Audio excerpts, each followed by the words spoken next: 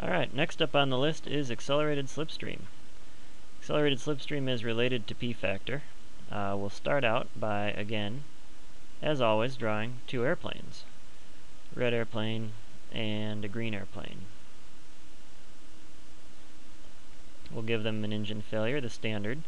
Left engine fail and right engine fail.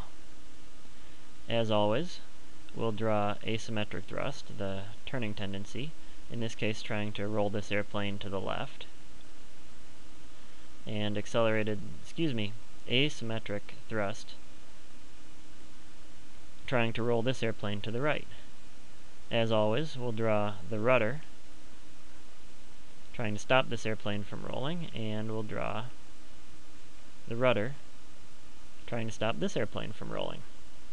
Now, since we're talking about rolling motion, we'll make these aircraft a little bit three-dimensional. So we'll see if we can draw a three-dimensional wing there, and we'll draw a three-dimensional green wing right here.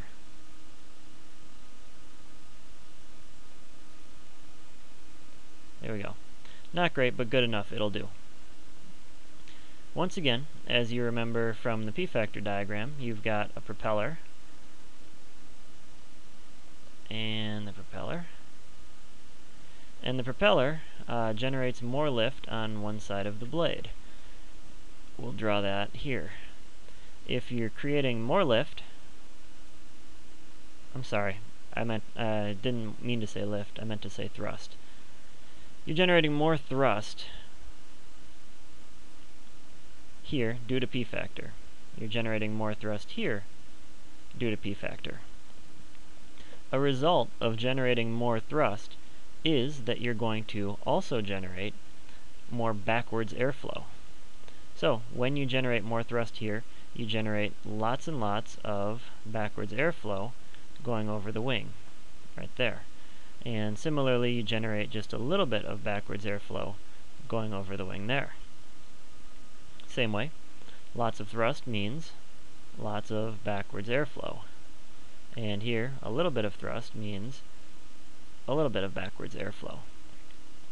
Now, we don't need the thrust arrows anymore. We can get rid of them, because this is what we're going to be focusing on.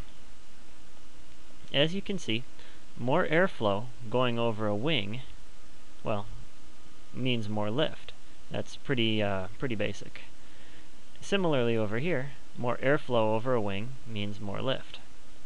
What you're going to have in the left engine failure, the critical engine failure, is you're going to have the zone of maximum lift occurring somewhere about here. Whereas on the non-critical engine failure, you're going to have the zone of maximum lift occurring somewhere around here. Closer inboard, closer outboard. In this case, if the zone of maximum lift occurs further outboard, you're going to have a greater arm trying to bank the airplane to the left. This is accelerated slipstream. Over here, the zone of maximum lift closer inboard, you're going to have less of a tendency to bank the airplane, accelerated slipstream here. As always, the left engine is the critical one, because you need more rudder, you need more rudder to counteract this accelerated slipstream here than you do on this side if your non-critical engine has failed and you only need to compensate for a small amount of accelerated slipstream. As always,